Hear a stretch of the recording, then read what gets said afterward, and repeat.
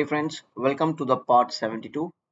So we are trying to crack real certification questions on AWS Cloud Practitioner. All of the parts in this playlist is valid till date. If you have not yet subscribed, this is your opportunity to subscribe. Plus, you can also become a member. A Cloud Kernel member will help you gain access to some additional questions which are very important to clear the certifications. Without much further delay, let's jump into the questions. The scenario explained here, it happens in the real life as well. Many times looking at the S3 bucket, it is very difficult to understand if this has been shared with an external entity, and the same happens with IAM roles as well. So for example, you just see a bucket, okay, a bucket in S3, and looking at that, now you have to make a call as to, is it being shared, if yes, with whom, and so on. Now the question asks you is like, out of these four options A, B, C, and D, which ones will help you identify if it has been shared or not? So if you look at option A, that is service catalog. So the service catalog, it deals with management or organization of infrastructure as a code templates. If you see this diagram, you got AWS Cloud Formation templates, Terraform configurations, and then you got the service catalog here. If you want to create an infrastructure using a code, you can do that creating cloud formation templates. So the service catalog in this case will not help you with understanding with whom did you share this bucket. You know what, this question is very similar to the questions nowadays YouTubers or TikTokers keep asking. What is your body count? How do you know your body count? People will not share their body count, so they just keep going on saying that, are you brave enough to share your body count, and so on. So here you want to know your bucket, who is it being shared with? Simple. Now if you look at option B, that is systems manager is the operations hub for AWS applications. So if you have a hybrid cloud system, for example, you have AWS web services as well as on-premises servers, then you can use systems manager. It will not help you with identifying the shared entities. Options D, organizations. The AWS organization is an account management service. It helps you to enable to consolidate multiple AWS accounts. So basically in an organization, if a finance department has an account, HR has an account, IT has an account, so you can bring everything into one platform so that you can do a very efficient account management using AWS organizations. A very different purpose. It will not help you with this use case. So if you look at IAM Access Analyzer, it helps you identify resources in your organization and accounts that are shared with an external entity. This is just one of the capabilities, but you can pause this video and read the following 2 points as well. So you can pause this video here and also have a detailed read on the shared with external entity functionalities.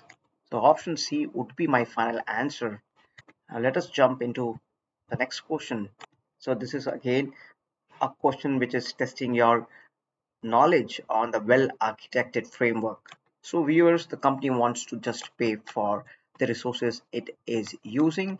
It also wants the flexibility of increasing or decreasing its resource usage to meet the business needs. Which pillar of the well architected framework are we referring to? We are all talking about cost. We have a pillar called cost optimization. This focuses on avoiding unnecessary costs, and hence cost optimization would be my final answer. This is again a question which is testing your well architected framework knowledge.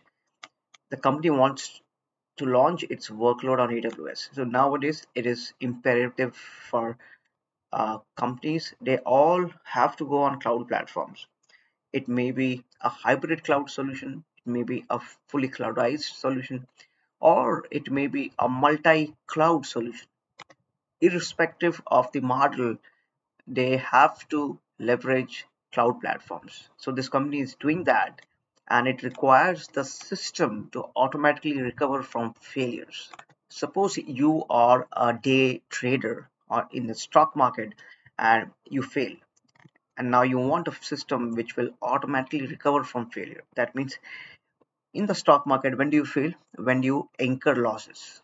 And if there is a system which will help you recover those losses, won't you want that option? You would die to get that option, right? So in the cloud world, if you fail, there is a recovery, automated recovery possible. And when we talk about that, we are not talking about cost optimization, because we are not dealing with uh, the cost pressures. Okay, you don't have your father telling save my money buddy. B is talking about operational excellence, which refers to this portion of the documentation. It focuses on running and monitoring systems and continually improving the processes. We are not talking about process improvement here, and that is why B is wrong. Okay, then C talks about performance efficiency, which is like it focuses on structured and streamlined allocation of IT and compute resources. That means we have to be efficient. When we talk about efficient, what it means is, for example, if you have $10,000, so you can allocate it efficiently so that all your needs are met, all your entertainment expenses are met, and still you have some cash in hand. So that's an efficient allocation. So this, we are talking about performance efficiency. That means when you as a user who is having a lazy day and you are on Netflix for 4 hours straight, the Netflix should still perform at its peak. It should be efficient. So that's the performance pillar. Okay, here we are not talking about performance. We are talking about recovery from failure. Okay, then we are left with just one option, that is reliability. If you zero in on this piece of the documentation, so it exactly does what the question asks, is the workloads perform the internet functions and they recover quickly from failure to meet the demands. This, my friend, is exactly what this question is looking for, and hence option D would be my final answer. If you have not yet subscribed, this is your opportunity to do so. So many people have cleared their AWS, Azure, Google Cloud certifications using the content on this channel.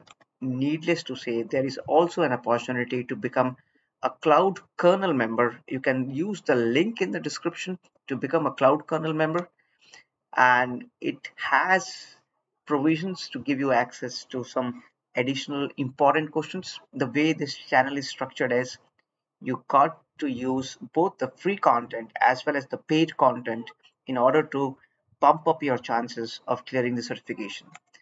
This is the YouTube handle. You can look for playlist, tons of playlists, tons of videos, lots of shorts.